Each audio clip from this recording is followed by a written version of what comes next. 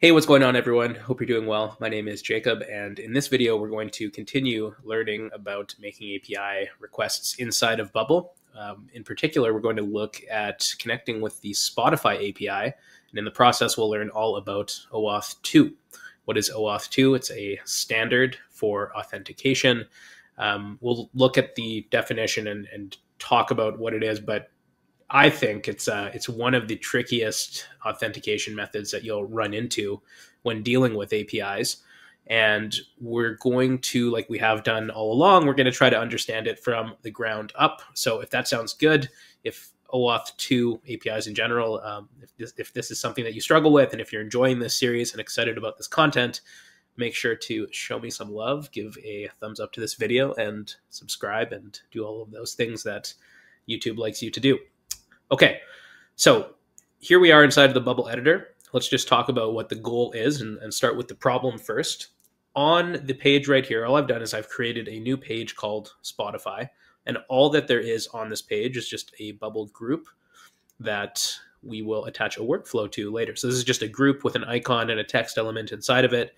There are no workflows right now, but the idea is that a user is going to come to this page of our application here. They're going to click on Connect with Spotify, which will allow them to connect their Spotify account to our app. And we're going to get a list of their followed artists on Spotify. Okay, so let's start with the documentation. As always, we'll go to the Spotify documentation. Now, I've spent quite a bit of time already digging through this, so I'm going to kind of jump around, but it's not like I have any magical abilities to know where all of the stuff that I'm looking for is before this video. In preparation for this video, I just kind of dove through the documentation and spent quite a bit of time trying to find out different ways of what Spotify wants us to do as developers in order to integrate with their API. So this user's endpoint here, if we scroll down, we have an endpoint that we are going to connect to later called get followed artists. Here's the URL. It looks like there's a parameter called type here, and we have to send an authorization header too. Now in the documentation here, this authorization header is blank, so we need to figure out, okay, well, where are we going to get this code from? Now, if you spend some more time, there's a hint right here actually, where Spotify recommends OAuth 2.0. If we click on this, or if we go to guides up here and go to their authorization guide, they'll tell us all about how we can integrate with their API. Now, if you want to go and read through this, you can. What we're going to do in a second is we're going to go through their authorization code flow. But first, let's just talk about what OAuth 2 is and look at what we're going to do from a bird's eye view. So if you go to Google and search what is OAuth 2, one of the first definitions you'll find is this one right here from Auth 0. And it says OAuth 2, which stands for Open Authorization, is a standard designed to allow a website or application to access resources hosted by other web apps on behalf of a user. And if we think about what we're trying to do in our example, this definition starts to make a lot of sense. So we have a user that's going to come to our application and see a button that's going to allow them to connect their Spotify account. Now, in this example, we happen to be integrating with Spotify, but all of us have probably been in this situation before, whether it's logging into an app with Google or Facebook or LinkedIn, or whether it's connecting our Stripe account. It's the same idea here. So if we think about this from a user's perspective, what would we expect to happen next? Well, the user's going to click connect with Spotify, and our application is going to redirect this user to Spotify in this case. Now, Spotify is going to ask this user, hey, are you sure you want to let this application access your data? Now, the user is going to say, yes, that's okay, or no, that's not okay. But presuming they say yes, and they authorize our app to access parts of their data, Spotify is going to redirect this user back to our application. And what they're going to do is they're going to pass an authorization code inside of the URL. Now, this authorization code is going to be short-lived, so it'll expire pretty quickly. And our application, the next step is going to be to take this authorization code, to send it back to Spotify in another API request and to exchange that code for a token, for an access token. Now, this token is going to be tied to our user, and it's what we're going to pass in subsequent API requests if, for example, we want to access that user's list of followed artists, resources that belong to that user on their Spotify account. Now, this flow here, obviously, we're learning about this in the context of Spotify, but you're going to see this exchange happening over and over again with different variations, of course, for different APIs. So whether it's Facebook, Google, this kind of exchange where we're redirecting the user to that third party, getting them to authorize our application, and then having that exchange of codes and tokens, that's what you're going to see over and over again, with slight variations, of course. One more thing I want to mention here is that we're going to set this integration up manually, but you can and should, if possible, use Bubble's built-in authentication methods inside of the API connector. The reason we're going to set this up manually is because I think it's a better way to learn about OAuth 2 and also to learn about what Bubble's API connector and some of the built-in authentication methods that exist there are doing for us as developers behind the scenes. So without further ado, let's get back to the video. The authorization code flow is suitable for long-running applications where the user grants permission only once. This diagram right here is another version of the diagram that I just drew out for you guys. But you can see that it's quite a complex dance with quite a few steps. But let's start from the beginning. So this guide assumes that you have created an app following the app settings guide here. Now this is exactly what we have done previously, where we're creating a developer app on Spotify's servers. So I have done that right here. I created an app called Bubble API Demo. They gave me a client ID, a client secret, and step one here is complete. Okay, so the first step is to make a GET request to the authorize endpoint with the following parameters down here. Now, when I was preparing this video, I actually screwed this up and I was making a request to the wrong endpoint here. I found that Spotify's documentation, at least for me, when I was reading through, it wasn't obvious what this actual authorized endpoint is, what the full URL is. I did some digging and found it, and I wrote it down and copied it. So let me just put it inside of a text element here just for reference. That's where we're going to make this GET request to. And we're going to, when the user clicks on this group right here, let's call this group Connect Spotify. I'm going to say Start Edit Workflow. And what we're going to do is we're going to say Navigation. Let's just say Open an external website. And we'll paste in our website right here.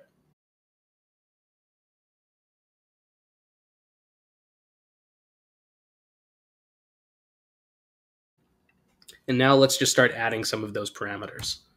So if we go back here, we need to add a few of these are required. So client ID, you can see it says required, response type, and redirect URI.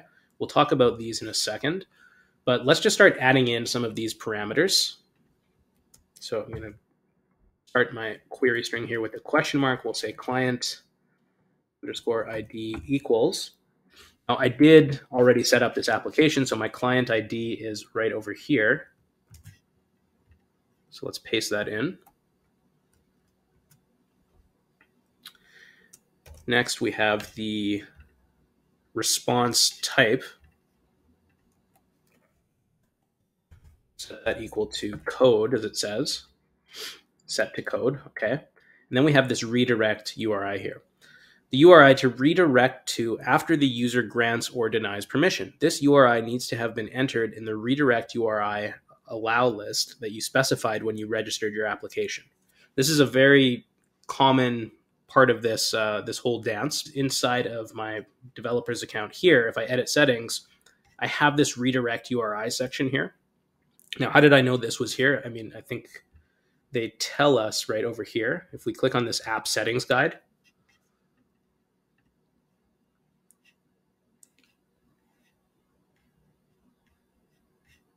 we can keep scrolling down and we see that redirect URI right here. And there's a little bit of information about that right over here. So what's important is that the domain that we enter here, the URL here, is the same one that we attach as a parameter. So I'm just going to copy this, and we're going to say that we have another parameter here called redirect URI. We'll set that equal to that value. And then let's go back and look at some of these other parameters. State, optional but strongly recommended. This provides protection against attacks such as cross-site request forgery. Okay, so I'm going to leave this out for the sake of this demo just because this video is going to be quite long. What we could do if we wanted to, I mean, what is state doing here? This is basically just a way of proving that the actual redirect is coming from Spotify and not some malicious third party. So we could include a state parameter and we could set it to some sort of random string that we generate. There are a number of ways that we could do this if we did want to set this up manually, this whole process ourselves.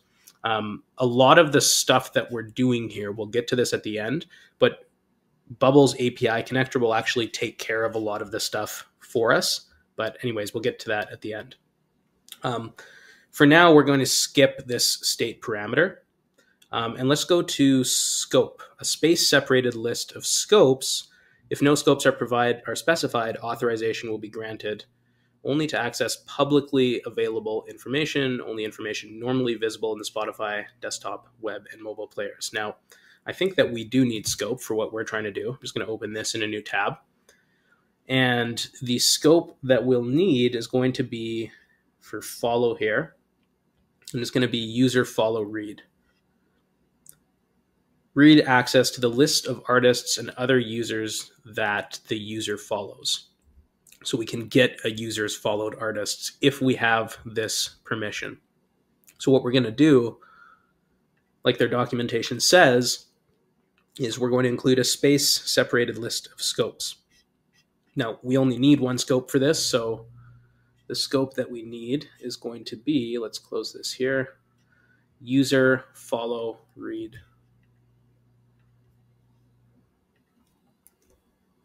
So we'll say, and scope equals user follow read. Okay. And let's add one more for show dialog. Now, again, this is optional, but whether or not to force the user to approve the app again if they've already done so, if false, a user who has already approved the application may automatically be redirected to the URI specified by redirect URI. Okay. Now, I'm going to set this to true just because in preparation for this video, I've already gone through and set all of this stuff up. And I think if I set this to false or left it out because the default value is false for this parameter, Spotify I wouldn't be redirected first to Spotify's servers. They would just send me this authorization code back right away. And for the sake of this demo, I actually want to be redirected. So we'll say show dialog equals true. Let's true with not a capital T. Okay. So I think that looks good. Why don't we try this out and just see what happens? So I'm going to say connect with Spotify. Invalid client. It looks like when I copied over the client ID that there might be a little extra space there.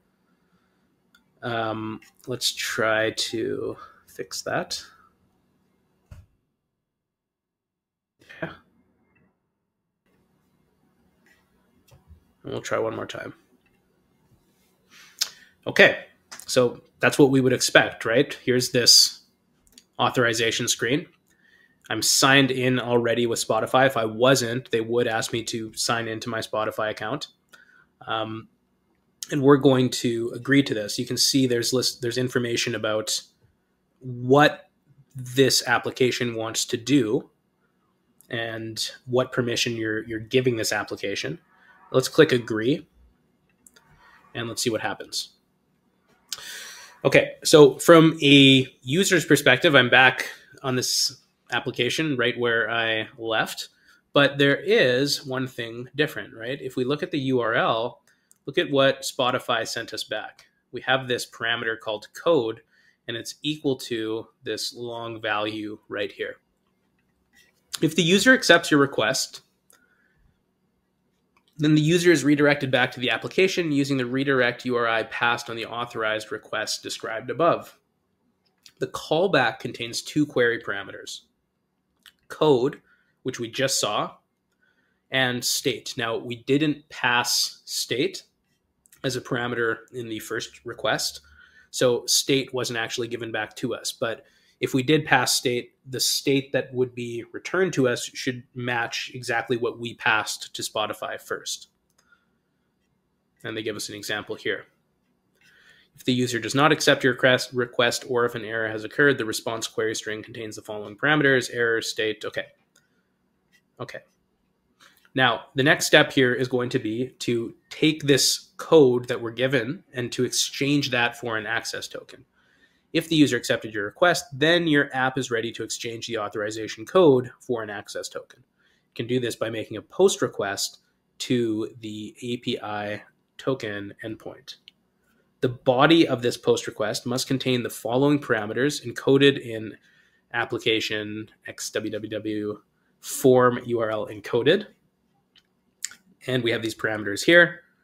If you are implementing the PKCE extension or not, and then the request must include the following HTTP headers: authorization, a base 64 encoded string, okay, and content type. Okay, so there's a lot that we have to do here. Let's go to the very top and set this up inside of the API connector. So for this, we are going to make a post request, and we're going to do that inside of the API connector. So we'll go to plugins. We're going to create Spotify here. Let's add another call. And what we'll do is we'll say exchange code for token. This is going to be a post request. We're going to use this as action. We'll see later.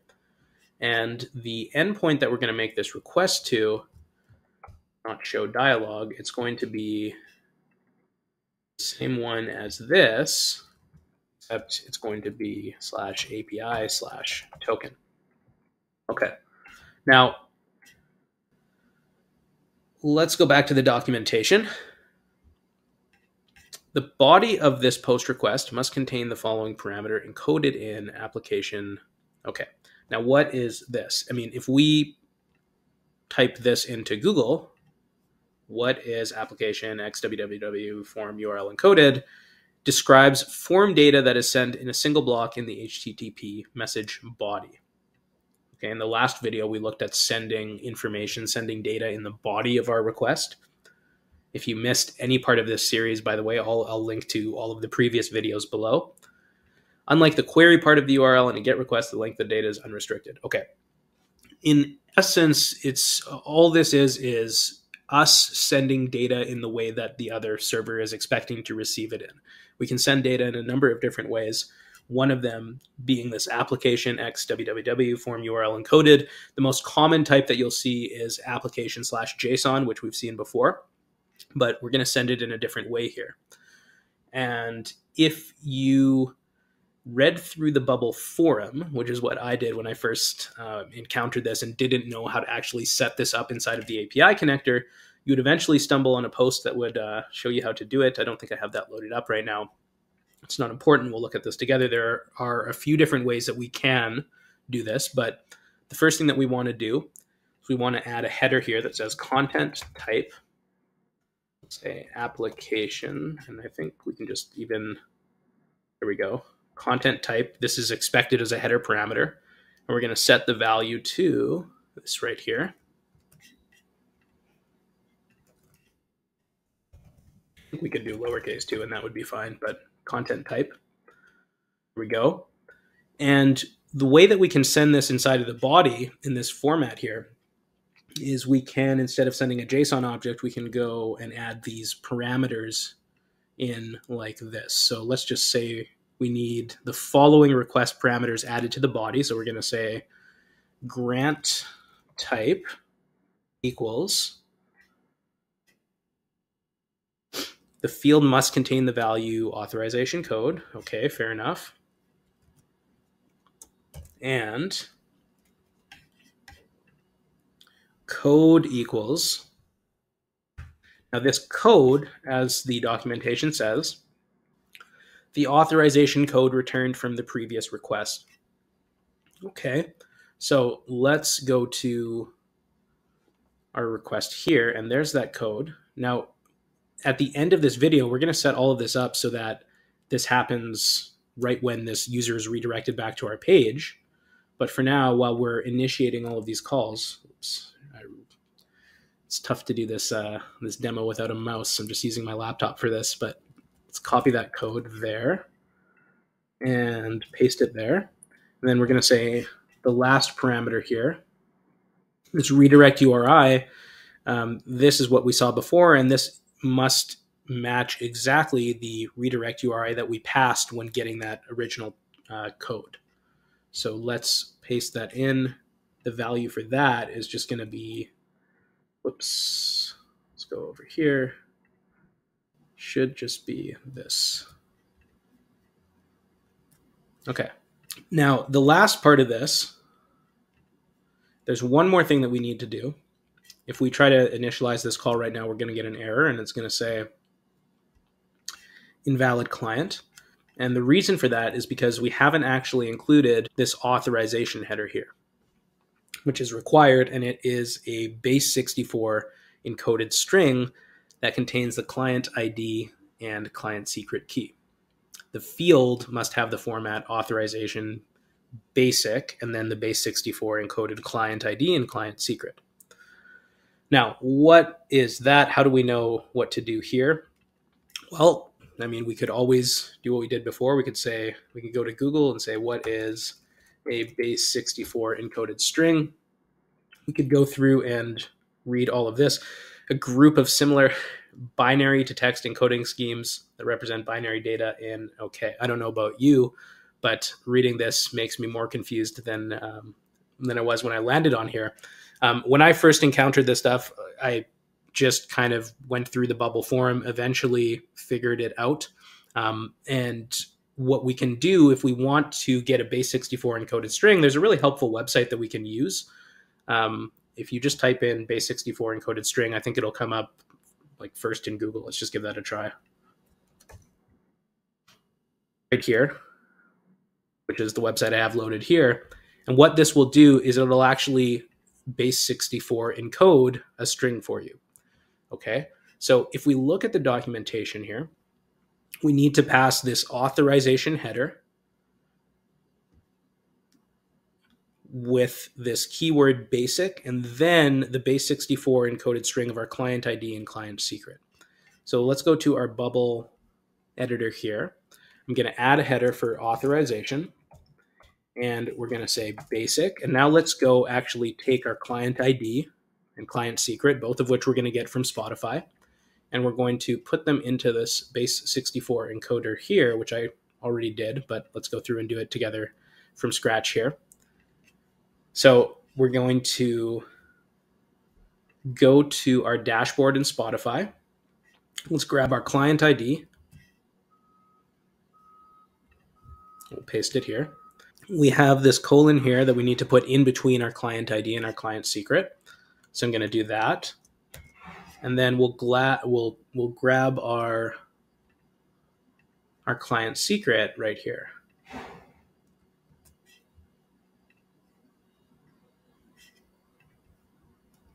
Okay. And it looks like there's a space there. Let's get rid of that. And if I go to the bottom and just click on encode now, that is the base 64 encoded string that I'm going to include after that basic keyword. So I'm going to copy that. We'll go over to Bubble. And hopefully, if we've done everything right, and we initialize this call here, error description, invalid, redirect URI, invalid grant type equals authorization code equals, and we forgot to actually put the actual name of the parameter here. So redirect URI equals that. Let's see if that works. Authorization code expired. Okay, so those authorization codes that we're getting here, they can expire pretty quickly. Let's do this again. So we'll just get a new authorization code. So we'll say connect with Spotify. Yes, I agree. And there's this code that we're getting. So let's grab that and try that instead.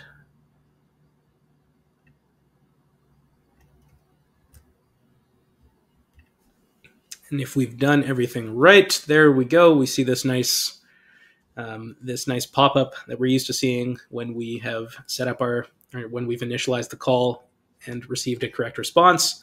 And if we look at this, there we go. We're getting this access token. The token type is a bearer token. We get a time when it expires. I'm pretty sure this is in seconds. And then we have a refresh token too that we can use to refresh this token once it does expire, which is just going to be another API request to another endpoint to get a new token, and then the scope that's associated with this token. Okay, so far so good. Let's click on save. And what we're going to do here now, at this point, usually once you receive that token, doing what you want to do after that is usually pretty easy. So what did we want to do? Of course, we wanted to get a list of this user's followed artists. So let's set up another call for this. At this point, we're just going to go back to the web API reference here. And we're going to go to users. Where is it here? Get followed artists. We're going to make a request to this endpoint, get request. So let's add another call, get followed artists. Let's use this as an action. Once we put this all together on the actual interface, we'll do that, type equals artist. And I think this type equals artist, I read from the documentation that the currently only artist is supported. Perfect. So all we need to add in now is this header that we saw at the beginning of the video, where authorization is equal to this value here, and that is going to be the token that we got back from that previous call. So if I look at the response we received here, this token hopefully is still valid. I'm just going to copy that, and we'll paste that in as a bearer token. Let's initialize the call, and it looks like we got back a successful response. Now, I personally myself am a YouTube music guy rather than a Spotify guy, so I just went through and followed the Beatles, and Mac Miller should be on there too as another followed artist. But yeah, there we go. But anyways, there we go. We've successfully gotten a user to authorize our app to gather information from their Spotify account about the artists which they follow on Spotify. So we've gotten an authorization code, we've exchanged that for a token, and then we've used that token in subsequent requests to actually get the followed artists here. Okay, so that was a lot. Before we tie everything up and have a few closing comments here, let's get this working at the interface level. So what we're going to do is we're going to make this dynamic because the token that we get is going to be specific to each user that authorizes our app, right? So we'll leave that as private or unchecked private there. And we'll also do the same for this code right here. So we're going to use dynamic values for this code.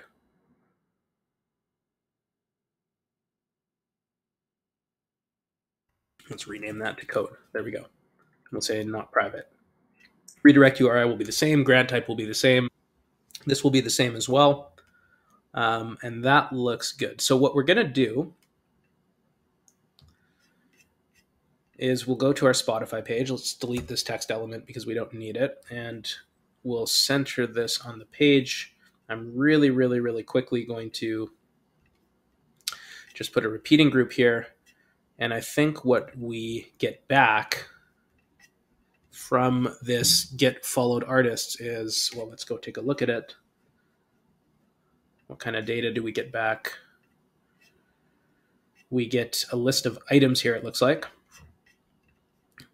So let's say get followed artists items is going to, and we'll leave the data source blank here, but it'll be a list of get followed artists items.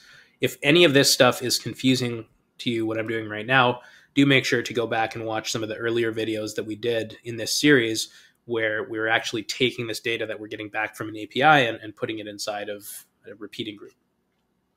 Okay, so let's just say that we're going to display the current cell's name and maybe the image as well too. So this will be the image of the artist. This will be dynamic. We'll say current cells, images. I don't know. Let's just say first items URL. We'll try that. And I think that it's a 1-to-1 ratio for those images. Let's say 60 and 60. Anyways, that looks good. So what we'll do is when this is clicked, let's think about this. We're navigating to this page right here. That looks good. Why don't we do this? Why don't we say when a certain condition is true, we'll say when get data from page URL code is not empty. So when that code parameter is there, we will make an API request. Let's go back to our plugins here. And the request that we want to make, because again, remember what we're doing right now, we're exchanging that code for a token. So what we want to do is we want to say, all we need is that code parameter. So we're just going to say exchange code for token. The code that we're going to get in this case is going to be get data from page URL. The parameter is going to be called code. Should be everything that we need here. And then step one here is going to return that access token for us that we can use to get the followed artists. So why don't we say in step two, get followed artists. We have this authorization header. So why don't we say bearer and then insert dynamic data, the result of step one's access token. Okay.